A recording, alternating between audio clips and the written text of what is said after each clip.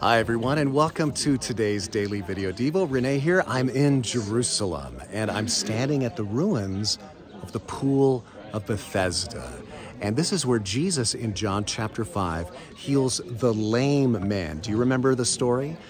There's a man who has been lying here on the steps somewhere right here because there was a legend that from time to time an angel stirred up the waters, and the first person to hit the water after that happened would be healed. And so this man is crippled, he's lame, and he's been waiting here to be the first person into the water for 38 years. I mean, this is a lame man trying to win a foot race. It's just never going to happen. And so Jesus finds him, and in John chapter 5, verse 4, he asks him an interesting question. Do you want to be made whole? Do you want to be made whole? Why wouldn't somebody who has been sick for 38 years want to be made whole? Of course he wants to be made whole. Well, maybe not. He'd grown used to his circumstance.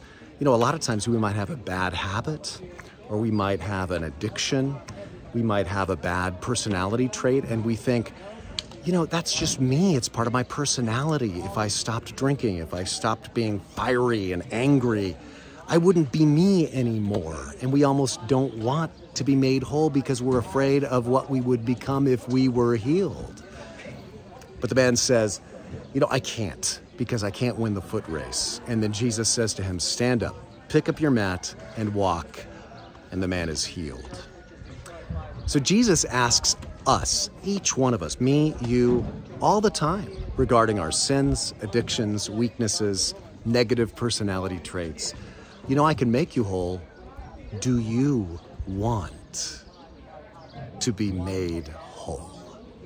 How do you sometimes wish you could change?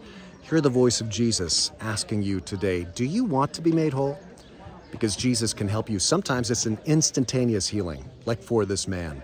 I was talking to somebody on our Jerusalem conference here, and he was instantly healed of his alcoholism.